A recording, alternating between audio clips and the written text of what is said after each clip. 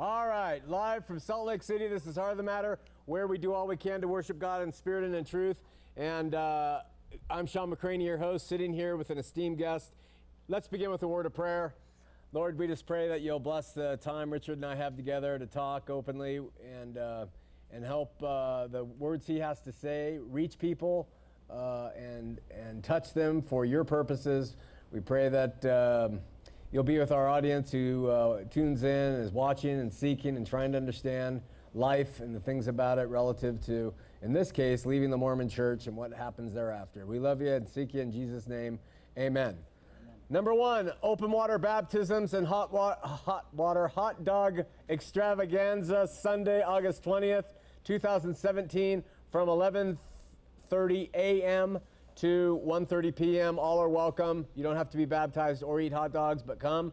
Number two, we are having guests over the course of the next month and a half, 2 months nearly. And of course, we have our guest tonight, and I'm really excited about this. Next week will be Dave Bartosiewicz. You know Dave from his 300 plus videos online and maybe in other ways too. And then Delaney McCraney is going to be my guest on August 22nd, my youngest daughter, who went to 4 years of a Christian school, a very strict Christian school, and look forward to hearing what she has to say about that. She has changed. So tune in for those exciting guests. And also, Heart of the Matter has surrendered. We are on Facebook now. Just do a search for Heart of the Matter. You'll see my mug. That's our page. We're also officially on Twitter. So finally, we've been having guests who have been LDS and who have gone on to do something else. They don't necessarily embrace evangelicalism. They don't necessarily become Buddhists. They become all sorts of things and have all kinds of views.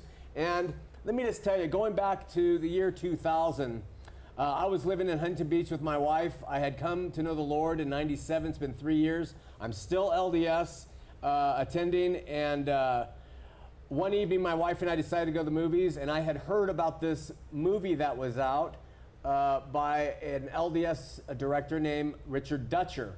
And so my wife and I went to the Fashion Island Cinemas. That's in Newport Beach, very swanky place. And we went in and we watched the movie. And I was very impressed, of course, with the technical stuff. And I was impressed with the story and the acting, all the technical and things that come to making a film. I was impressed. But I think I had an edge against the Mormon side to it, to be honest with you. Jump forward some 13 or so years, I'm in downtown Salt Lake City. I'm eating dinner, a hamburger. It's early evening, but it's darker.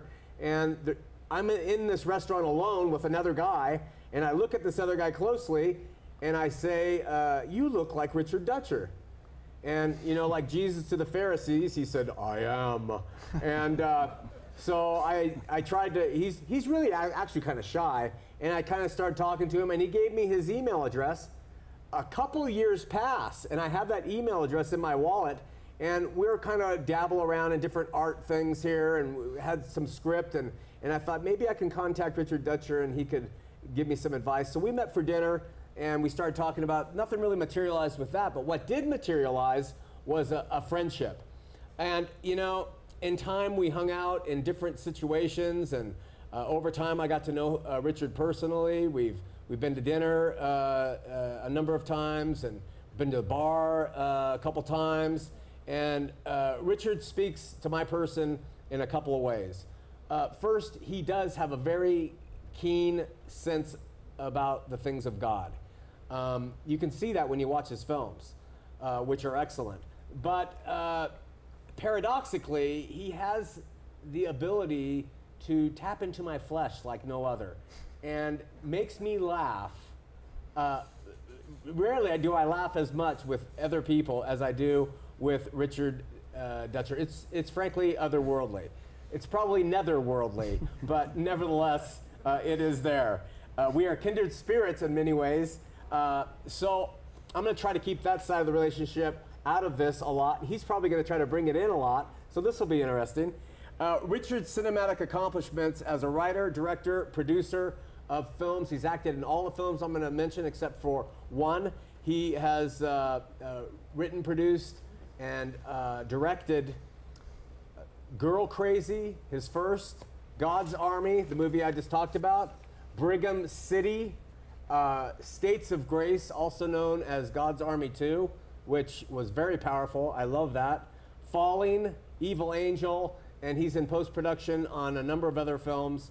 He's from Illinois originally, served an LDS mission. He knows his stuff, of course, relative to filmmaking. I would like just to sit here and pick his mind about his experiences. It's fascinating about what he knows and what he's seen in making movies. But we're about Richard Dutcher having been LDS, growing up, coming out, and what's happened to him in his life since that time relative to God, religion, whatever. Welcome, Richard Dutcher. Thank you, Shawn McCraney. Thank you for being on the show. You're welcome. Thanks for having me. Okay, go back and tell us about the man I read about named Richard Hill. Okay. Well, first I want to go back to the hamburger story because I remember it a little bit differently, because I remember being in line and some guy just started, he said, "Hey, you look like Richard Dutcher," and I didn't want to talk to you. And I remember just being like, ugh. And I remember saying something like, "Yeah, I get that a lot," and you know, he was my skinny little brother, or some nonsense like that, you know. But then you kept pressing. It's like, no, you could tell that I was just, you know, BSing, and so you pressed it, and so finally I had to admit it. So, but I do not remember that. This guy has a fanciful imagination. I swear his response was, "I am." Oh, nonsense. Yeah, yeah, that's just like me. Yeah. All right. Okay, but Richard Hill. Well, yeah. So I was born Richard Hill, no middle name. My dad didn't like middle names, and I wasn't born into the Mormon faith at all. I was born in Chicago, and my father was an atheist, but his family was Baptist. My grandparents, my paternal grandparents, were very active in their Baptist church in Chicago, Maywood, and then my mother's family was Pentecostal, and so I grew up with those two influences: the Baptists on the father's side, the Pentecostal on the mother's side. Mostly, I'd attend the Pentecostal church with my grandmother, and grew up there. And it's really fascinating. When I was a kid, a lot of stuff I didn't really realize that I was absorbing until later when I was, you know, active LDS, but I saw things differently. But one of the things I remember as a kid was I'd have to go to Bible study camp every summer, and my grandma would take me. And I remember I didn't really connect with the Pentecostal aesthetic, I guess is a good way of putting it. It scared me as a kid. You know, my grandpa, who I loved, you know, but was a very stoic, very serious man.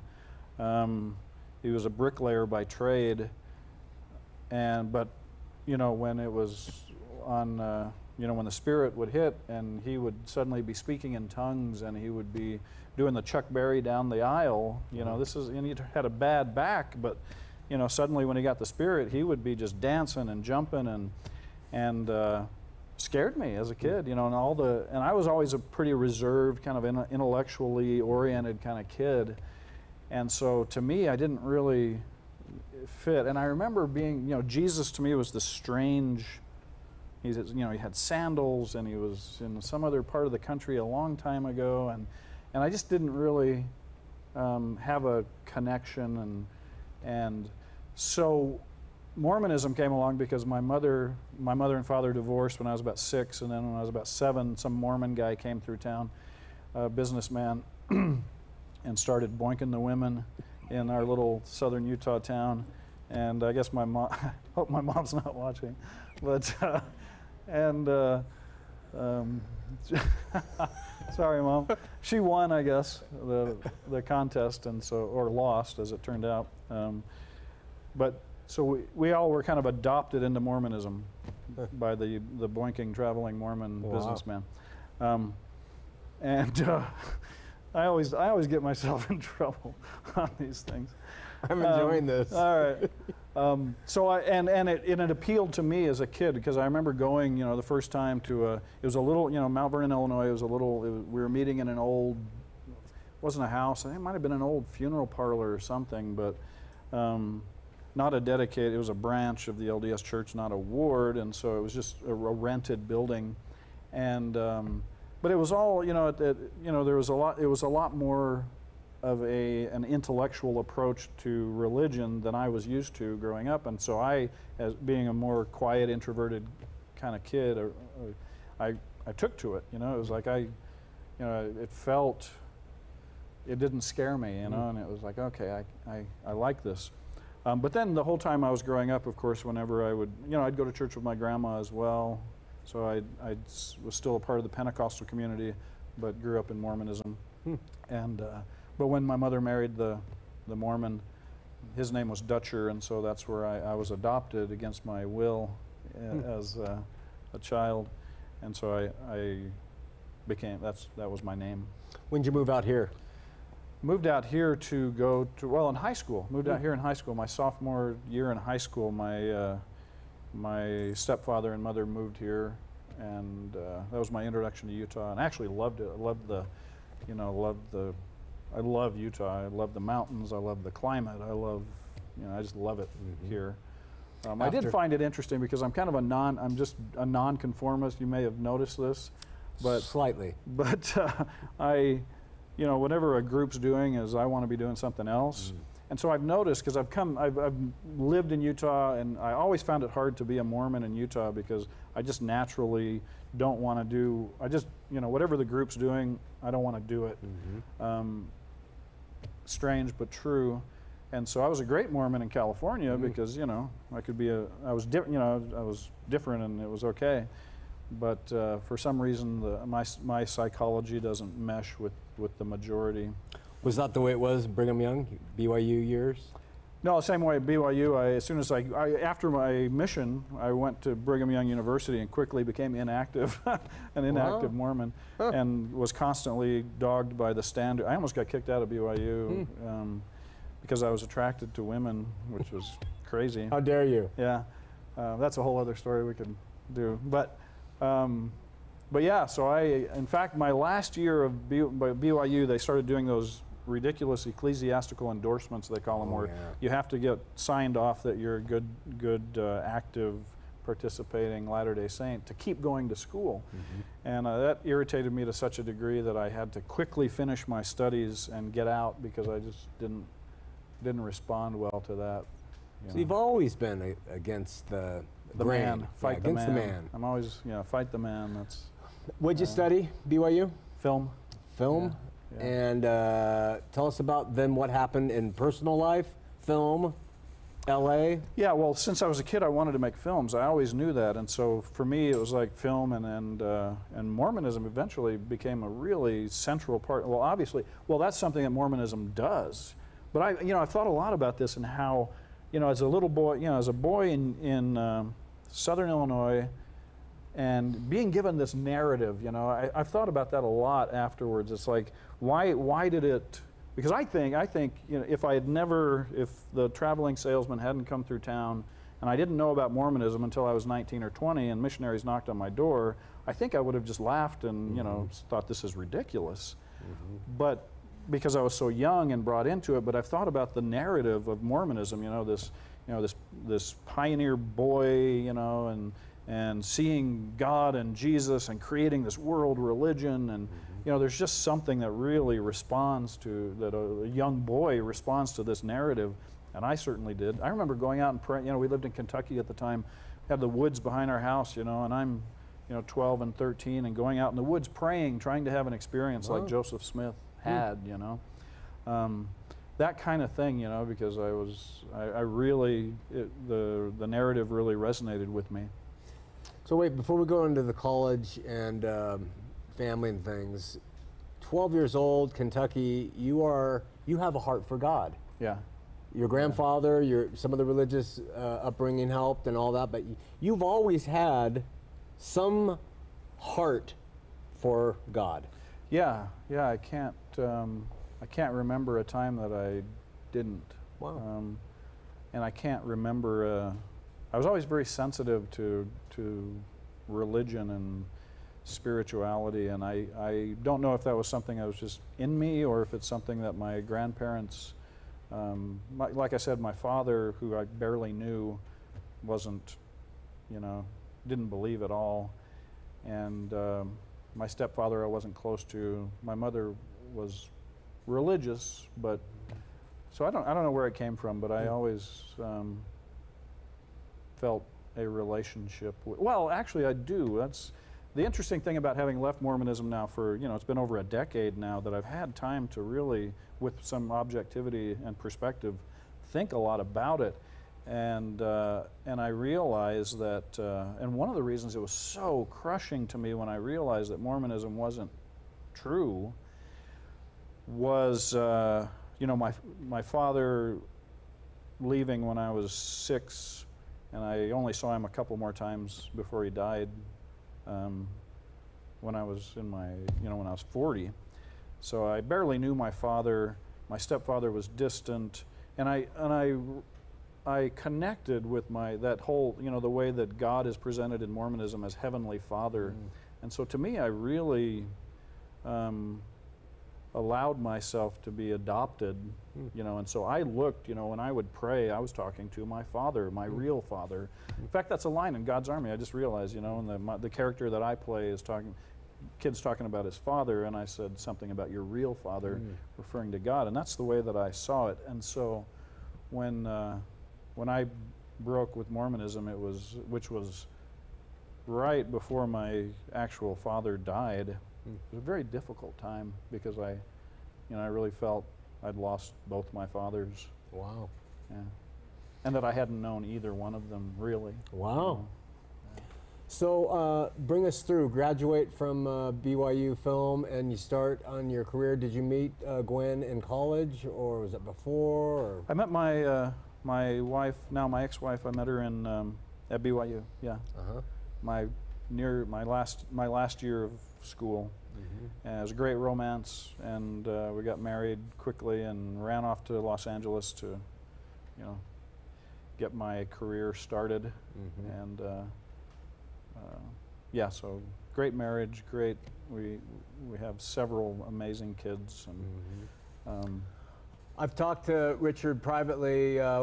He comes around. I go over to his place sometimes over the years, couple years now, I think, and he has always, even though he's divorced now, he has always spoke highly of Gwen as being his true love of his life, and of being a great mother and a great wife, and it really was a great relationship. So even though, that says something, because a lot of people bag on the ex really heavily, and that's all they kind of do.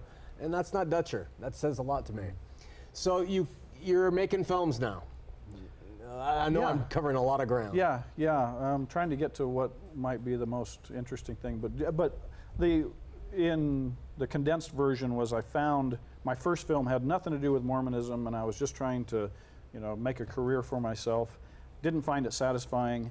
And then I came upon this idea of doing the film God's Army and creating what I envisioned as Mormon cinema being, at that time I was thinking, Mormons have a fantastic opportunity, because filmmakers just aren't interested, generally speaking, in spiritual subject matter. Sometimes they're interested in religious, but usually those are crappy filmmakers who are using that as a gimmick to sell their junk, But I was thinking, if Mormons got together and could create, quality, thought-provoking, reach into the depths of faith, and that in short order they could become whenever somebody would think about spirituality in film, they would think about the Mormons. So that's what I started. They killed it, pretty quickly with their, poor quality films. But for a short time there, I was able to combine my two passions, filmmaking and the filmmaking, because of the subjects that I was choosing, was informing my spiritual growth and evolution, and vice versa. My spiritual growth was informing the kind of films that I wanted to make, and it was this symbiotic relationship that was amazing and satisfying. But what I didn't see coming was, after I made my film Brigham City, and it was really well received critically, and I was succeeding. I'd done what I wanted in creating Mormon cinema. The other guys hadn't come in and destroyed it yet. And I realized that I wanted to make my magnum opus, what I thought would be my magnum opus, which was the life of Joseph Smith. And I'd been always studying his life, but I really, at that point, I had the opportunity, so I delved into the in-depth research of the life of Joseph Smith. which eventually led me through a lot of, introspection and, trying to reason things out and prayerfully approaching things, and it led me, ironically, it led me to my moment of realization that it wasn't true. So filmmaking, actually, I wonder sometimes, it's, to me, it certainly accelerated. I might have ended up being a 50, 60-year-old Mormon man, so busy being whatever else I was that I never, but my career choice and my success allowed me to, be so focused about it that I was able to get through that tunnel. Wow. And so spiritual filmmaking led me out of the church in a way. You can get Brigham City States of Grace, God's Army in the Richard Dutcher collection, 3-part. It's cheaper this way. We're going to show the graphic on the screen of where to get it. Just to let you know, it says here, Michael Medved, a big name in Hollywood movies, reviews, all that. He says, quote, Dutcher is a wonder kind of truly terrifying potential. And then another quote says here from Wade Major of Box Office Magazine, quote, Dutcher has joined the ranks of the very best independent filmmakers in the world, end quote. Pretty honorable and really renowned and doing his thing and very independently minded. This guy will tell you when he thinks something's BS. He really does. And he went the independent route and he expressed everything independently. You can sense it through God's Army. You can sense his trying to be honest with God and his religion. So you study Joseph Smith. You want to do the story, the epic story of Joseph Smith, and then what happened? Well, that combined with I had taken Mormonism to its. Well, we were just talking about this today because of the general authority that was excommunicated, and people are all talking about it, and I'm not interested. I don't care what he did, and it's none of my business. I'm totally interested. But and when I left, there are all these rumors about. I was telling you, there's all these rumors about why, I actually had the opportunity, which very few people get when they leave Mormonism, but I was asked by the Daily Herald to write an article, so the whole back page of the front section of the newspaper was me saying I'm out of here, and that was big news. Yeah, but it was interesting because even though I just plainly said that I don't believe and that I have problems theologically with the church, and I refuse to pretend to believe anymore, people had to come up with there had to be a sin of some sort. So. My favorite one was that I was gay, which was like, okay, well, that's interesting. And the adultery, the gay, the drug addiction, and the simple fact was I stopped believing. Mm-hmm. And what was interesting to me was I stopped, my moment of realization, it came to me in an instant, and I've talked about this on Mormon Stories and on Bishop Earl's program, so I don't want to go into that. But it happened at the moment when I was living as, in Mormon standards, as worthy or as pure, as dedicated of a life as I ever had. Mm-hmm. In fact, I was so into Mormonism that I was, and into the history because of all the studying that I'd done, not just Joseph Smith, but Brigham Young and all the, the Adam God theory and and I was going to the temple and I was listening and I started to understand what Brigham Young said about, the purposes of the signs and tokens in the temple and using those to make contact with to reach beyond the veil and to get your questions answered. And I was doing it. I was trying, I'd be in my home, in my room with the door closed, doing the true order of prayer. Wow. And trying to, and nothing ever happened, and even though I was doing it was like, check, go down it's like there's no reason that I can't be getting the results that Brigham Young and Joseph Smith said I should be getting, and at the same time promising God that whatever the answers were to my questions, I would do it. I was at that point where, and I was seeing this fork in the road coming where it was like I was seeing from everything that I learned, that there was a fork coming up in the road where it was going to be fundamentalism. You know, it's going to be Mormon fundamentalism, because that's when you get to a certain point, you realize that the teachings, the contemporary teachings of the church, are not at all compatible with the foundational teachings of Joseph Smith and Brigham Young. And so it's like at a certain point you realize, well, the early church is true, or it's not true at all. And maybe you know. So I was seeing myself coming to this point where it's like, am I going to become a fundamentalist, or am I going to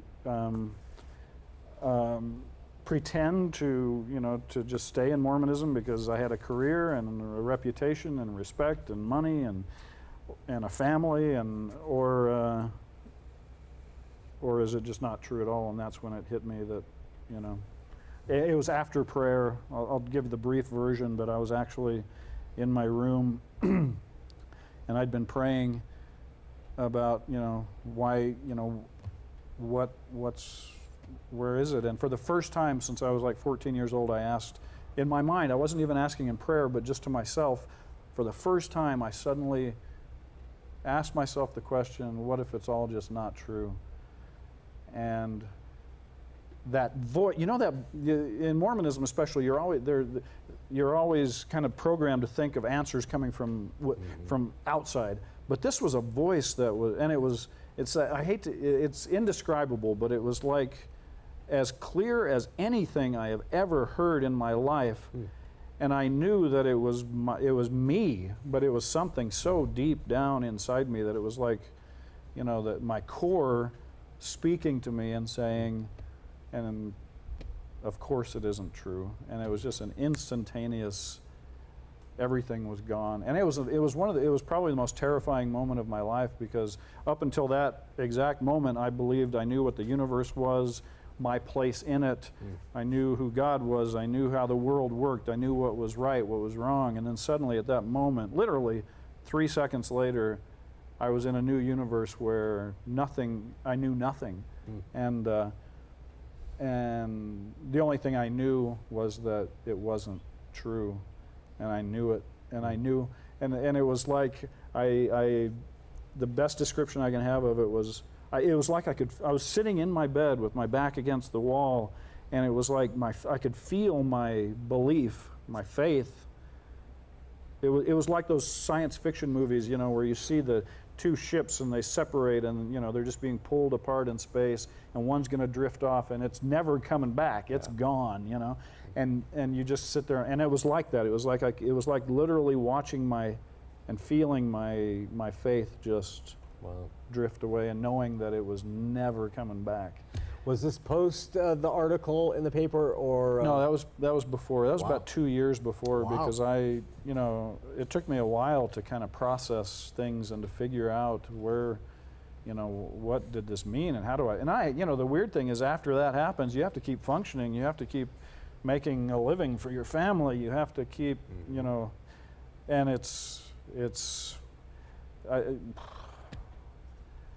I've talked to other people who just kind of gradually come to this place where they don't believe anymore. They never really believed, but to me it was just this, literally like stepping into another reality, and suddenly and having to continue to function and appear normal. I had employees, you know, I had, you know, 12 employees and my kids, and so how did it kind of unravel over time, and what was the end result from the Mormon community in your life? Your views regarding God? Well, everything was, the interesting things were there was, I realized that it was so hard, even though I knew, I mean, I absolutely knew, and I know to this day. And you asked me one time, you're like, we were talking about things, and you asked me if I would ever go back. And it was like, there's no possible way that I could conceive of going back, because I'm on, you know, I absolutely know that it's not real. But even after having that, you've got, and someone in a review in one of my films in a newspaper, I think in LA, a guy referred to, he said, religion has got, it's like had talons in my brain. And I loved that, because it was like, that is exactly how I feel it. And there were times afterwards where where even though I knew that it wasn't real, I had to, you know, you've been trained and conditioned to see things a certain way and to believe things. And, you know, even afterwards, you're like, I don't believe this stuff anymore, but am I the link that's the broken link in eternities, and the rest of my posterity are going to be damned because of the choices that I make and all this bullshit, you know? But it's still in your head, and it's so hard to get free of that, and I did. And I won't talk on this show about how I did it, but, whew, but because nobody would understand. But having to get free of that. In fact, in my film Falling, which was I consider it my best film, and I made it shortly after my realization that I made it in the midst of this incredible crisis that I was in. But it was interesting. There's a scene where my character is, the character that I'm playing is at a really awful moment in his life, and he puts a gun in his mouth, and he pulls off to the side of the road, he puts a gun in his mouth. And I knew how, as a director and as a screenwriter, I knew how that scene needed to play, you know, the emotions that my character would have to come up with. And I knew it needed to be just this incredible scene. And I, as an actor, you think about how you're going to get there, you know, different ways that you could get to the emotion that needs to be there. And I didn't really think about it until the morning that I had to shoot the scene. And then I realized that I had to go home after I finished this shoot. I was in LA and my family was here, and my son, Eli, was about to be baptized, and I was expected to baptize him. The whole family, of course, everybody, the community, and, you know, my son, was expecting me to baptize him, and I knew that I had to go home and tell everybody, I don't believe, and I'm not going to, I couldn't do that. I couldn't in good conscience perform a baptism I couldn't, you know, pretend with my son in the water and perform. It was like, seemed like the height of hypocrisy, and just it seemed profane to do it. Anyway, but I knew that I was going to have to go and sit down with my son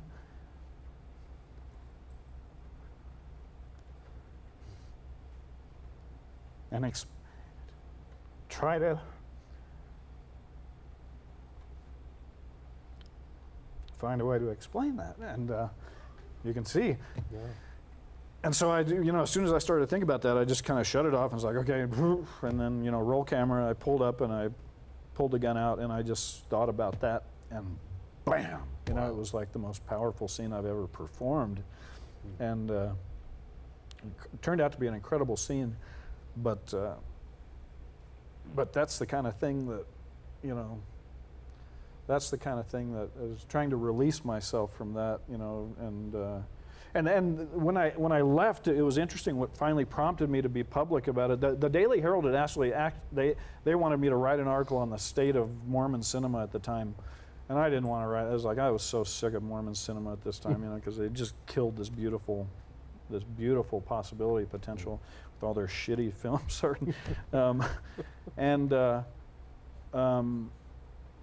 But right before that, I was at a restaurant. And I didn't believe anymore, but I hadn't been public about it because I'd been processing it through my family and myself. And I just had a glass of red wine, so I was drinking, and I happened to look over. It was at a restaurant in Sandy, and I looked over and I noticed this man was giving me this look. Clearly had recognized me when we walked in and had been watching me as I was eating, and then saw me drinking this wine and realized that. And the look was just this, you know, judgment, contempt, and I realized that it was like, I'm not a hypocrite. In fact, I was willing to leave everything because I didn't believe anymore. But in his eyes, I'm sure he thought that I was a hypocrite. And it was like at that point I realized. And then right after that, I was walking down the store, and some lady came up and started talking to me about how my film God's Army made her son go on a mission, and started telling me all these experiences. And I was polite, but at the same time I realized that people believed me to be somebody that I no longer was, and that's why when I talked to the Daily Herald and I said, well, I don't want to write about Mormon cinema, but I'm leaving Mormonism, can I write about that? And they were like, yeah. Yeah, newspaper. It's like, okay, good. Front page. We'll get to it. Sorry, Richard. We talk about every time we open the show of worshiping God in spirit and in truth. And, you know, we all have something to lose when we leave Mormonism, everybody who's gone. And it's one of the things that gets my ire up about what the church does when it mind screws people so badly that they really fall apart in many different ways. But, you know, very few of us made a name as, you know, the father of Mormon cinema and then walk away from that. He could have, I'm sure, continued on a life of being the guy who does Mormon movies. Mm-hmm. I'm sure you could have been fat, dumb, and happy. Obviously, you're not. I was going to make a really bad joke. Not fat anymore. You're not, so I can't use that. But you know, he has laid it out. But as we go on in the show, so where's your heart? You're known now among many people as being, you know, kind and generous and a bit vulgar, a bit straight up. Earthy, I prefer to. Earthy is what he calls it. Earthy. Where are you relative to God, your walk, your faith, whatever it is? Well, it's interesting that you say that because I've been very reluctant to talk about my own relationship with God until this show. I think even in other shows that I've done, I kind of hold off. And the reason I do that is I was, you know, at the time when I made God's Army, I mean, I was so public about my religious beliefs, my relationship with God. I mean, to the extent where, you know, in New York City, I'm opening the film and then the reporters from the Times or something comes to a testimony meeting that I'm giving and, you know, at some ward house, and then they write about, you know, my testimony and it's, and I was okay with that. I was like, okay, cool. It's all part of what you know, my sense of mission at the time. But it was interesting that people felt like they could ask me anything. You know, it got to the point where people I didn't know, they felt like they knew me because they had seen my films. You know, I just barely meet them, and they'd be asking me such intensely personal questions about my spirit, my relationship with God.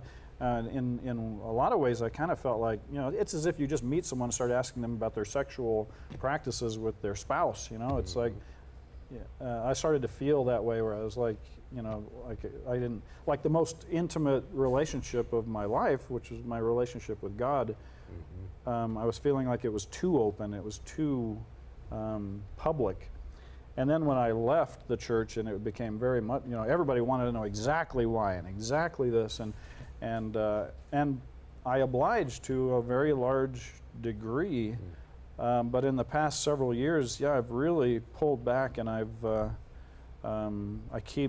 keep my spiritual experiences to myself. In fact, my recent girlfriend, I realized that she didn't, you know, I don't think she even knew a certain part of me because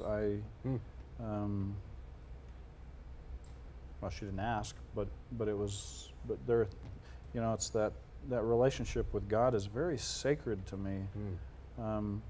And I've also noticed, you know, the earthy thing, and I noticed I have my ex-wife says about my persona on Facebook, you know, she's like, that's not you, you know, it's like you're, you know, because I'll make jokes and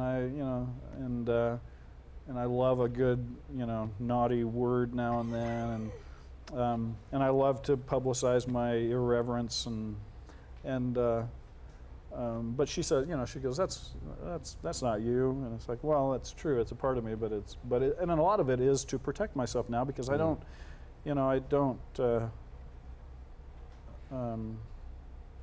just like I don't talk about my intimate relationships with women. I also don't talk about my intimate relationship with God. You know, it's like.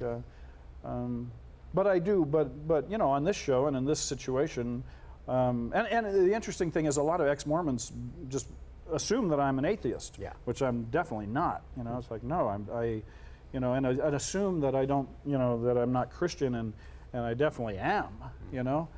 but to me, it's it's necessary. It's a necessary part of my spiritual life now to keep it.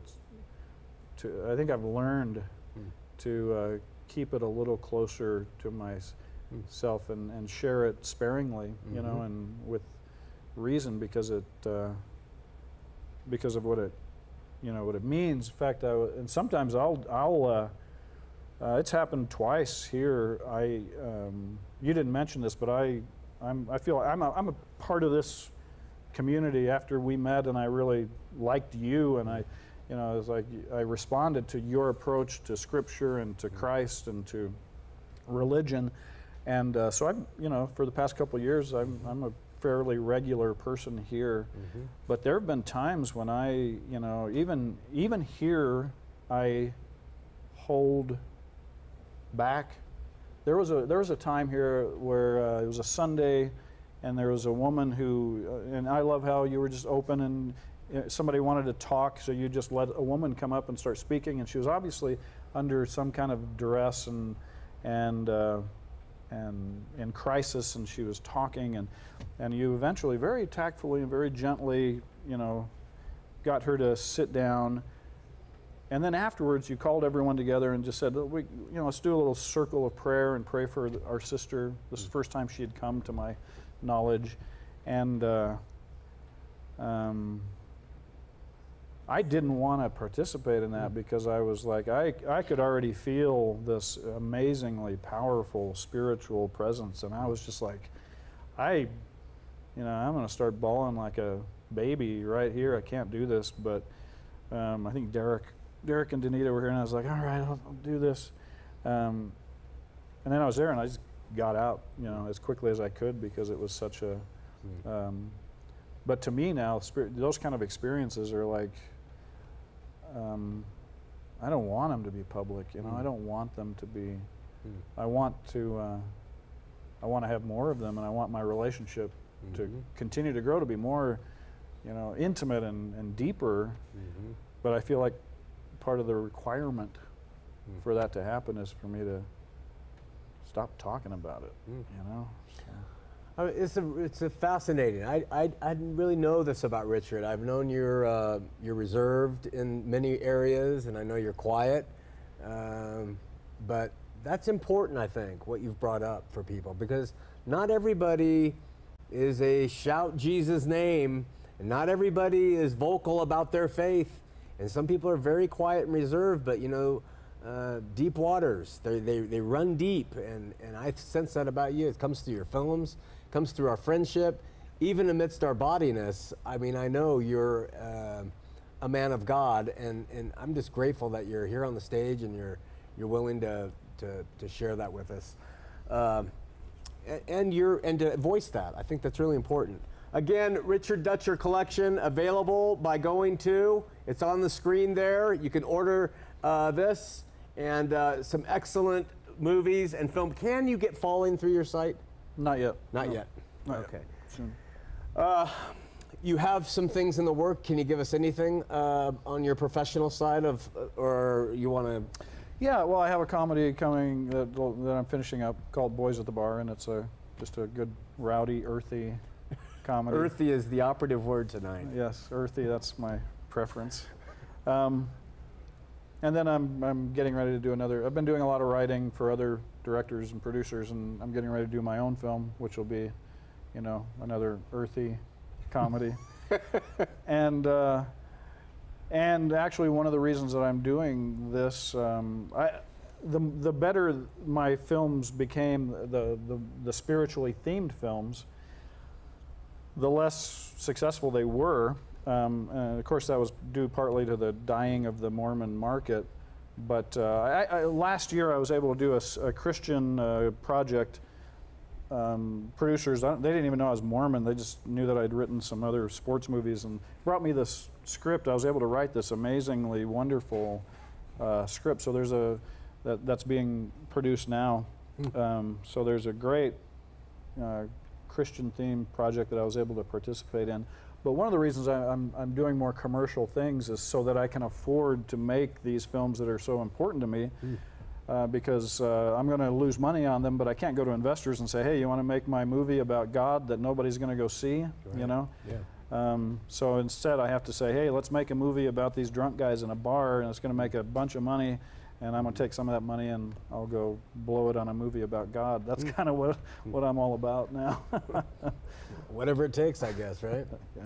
I was going to ask you something about, will you ever revisit your passion for Joseph Smith? Oh, absolutely. I'd love to.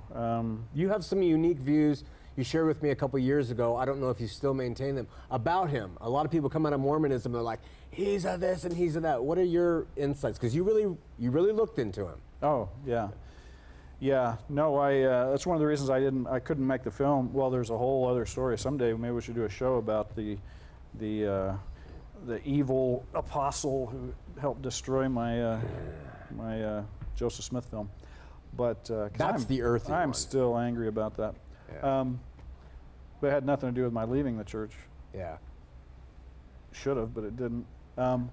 But anyway, yeah, I'd still love to make that. But the reason I've never been able to make it is because I've approached it from I did the research, and so I want to present the man the way that he really was, not the way that. So it falls in this interesting space where I've had, the devout rich Mormons won't support it because, of course, it goes into the reality of the situation of who he was and what happened.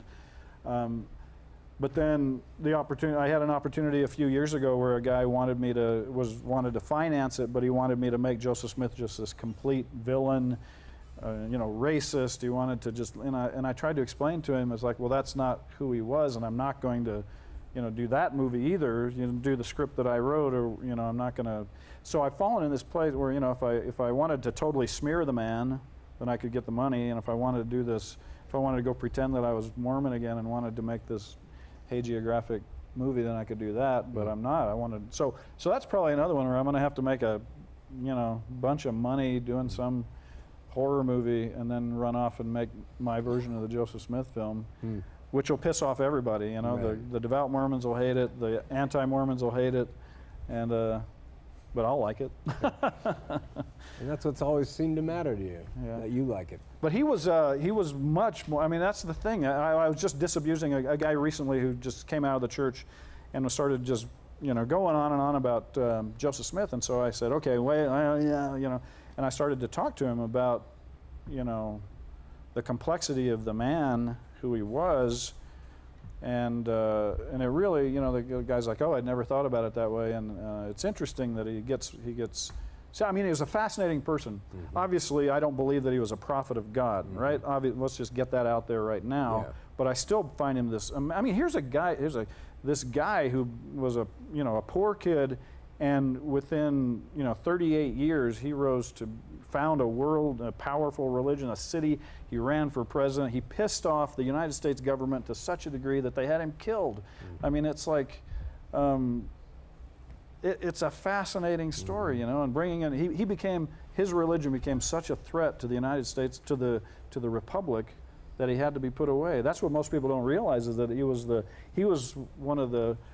first assassination of a presidential candidate. Mm-hmm. The first political assassination of a candidate, I believe, in the history of the United States. But of course, it's not presented as a political assassination, which is exactly what it was. But I guess that's a subject for another. Rock Waterman was on here a few weeks ago, and he follows Denver Snuffer, and the way he explained Smith is he believes he was part of the Reformation. He was a Reformational leader who threw his hat in and added some things. What do you think on that thought?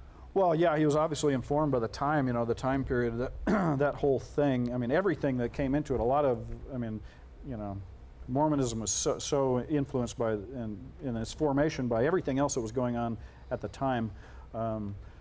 But yeah, there was more. See, that's the thing. There's so much more to it. His psychology. And his.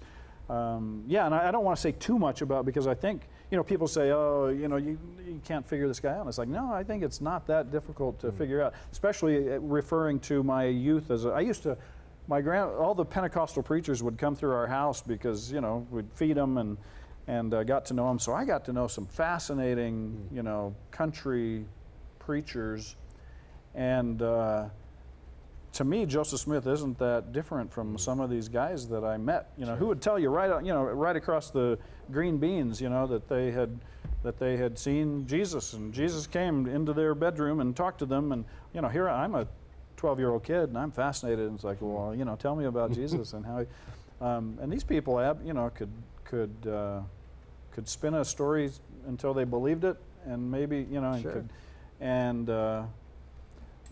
But there's the political stuff, there's the socioeconomic business there. I mean, this is a fascinating. It really is. And it would make a hell of a movie, just an absolute. I hope you fantastic sell movie. enough horror films to be able to make it someday.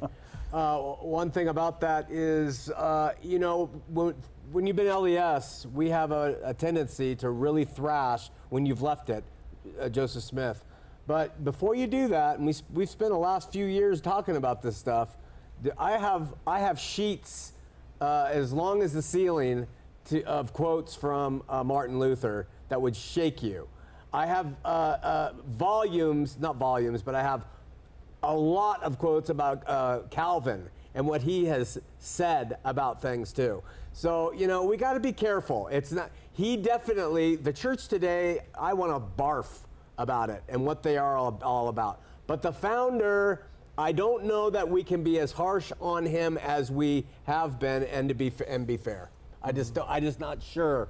After you see what all men are about, not so sure. Do we have a call before we wrap this up? Yes. James from Spanish Fork. Let's go to James from Spanish Fork. You're on Heart of the Matter with Richard Dutcher and Shawn. Hi, yeah, I had a quick question. Yes. So I was talking to a Mormon and Catholic the other day, and they're using the book of James to say that good works are necessary for salvation. Yeah. I personally haven't done much study, so I'm kind of confused why he says that, you know, like the works justify. So I was wondering if you could maybe clear that up for me. Well, the best answer, James, actually is read that second chapter of James. The context of it is James goes in and says, listen, if you think that you can have preferential treatment toward other people, you're wrong. You have to treat people equally. And then he goes on and he starts, and remember, the whole chapter is about faith. It's about faith. It is not about works. It's about faith.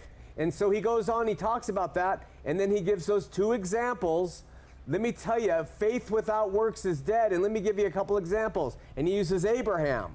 And what was Abraham's sacrifice? It was showing that he had love for God. The first great commandment, love God. He uses Abraham. And then he uses Rahab as an example of faith having works. What did Rahab do? She loved her neighbor. She saved her neighbor out of love. So if you look at those concepts and you read the second chapter of James, what you have is James saying, listen, if you say you have faith and you treat people preferentially because they're rich, or you treat them badly because they're poor, you don't have the works, which is love. Loving God first, loving man second, in the evidences of the examples of Abraham and Rahab.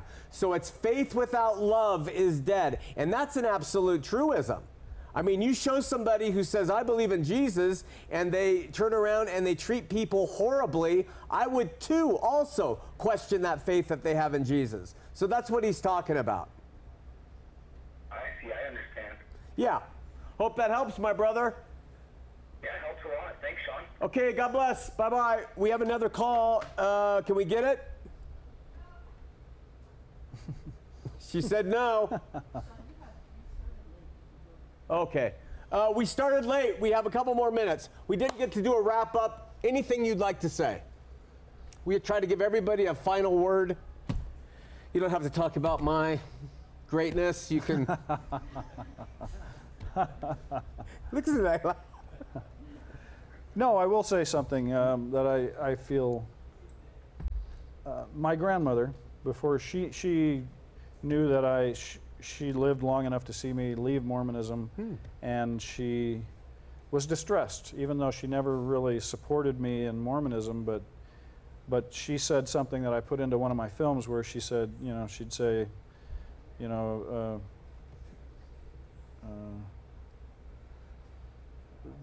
it's better to be without a home than without a church.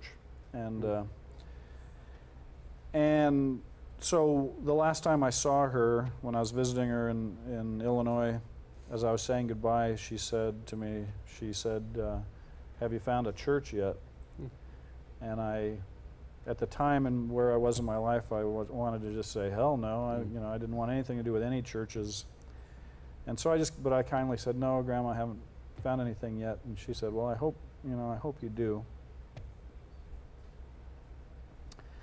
And then a couple months later, she died. But I really never thought that I would find a church again, because I saw what organized religion had done to, in my life, and extricating myself from it was such a painful process.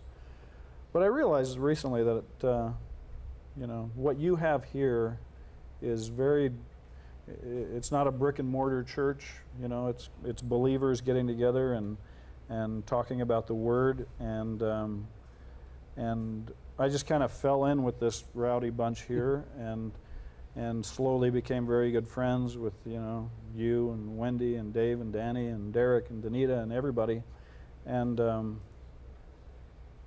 at one point recently, I just realized that if my grandma was still alive, I could tell her I found a church. So, My brother. Oh, gotta hold hands. You gotta hold hands? He's very. Oh, God, sorry.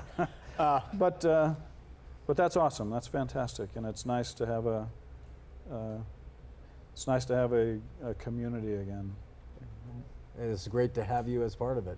He brings a great flavor to everything, Richard Dutcher, and I've grown by this interview because we kind of like to box people up and get us all acting the same way, and Dutcher is his own man. When you make your own films and you're an independent filmmaker and you've left Mormonism and all that stuff, he's his own man. And I think we need to remember that here at campus too, that people, even though they're not like everybody else or whatever, they have their right and we love them. I hope that everybody who watches prays for our brother Richard Dutcher for his success in his filmmaking career, which is burgeoning, it's coming up, it's going, and we just pray that God will use him and his talents to bring more entertainment and more product and more glory to him. So thanks, Richard. Love you. Grateful that you came on tonight. I really appreciate it. We'll see you next week here on Heart of the Matter. I'm on a ride, going nowhere. I am an existential cowboy on the wind,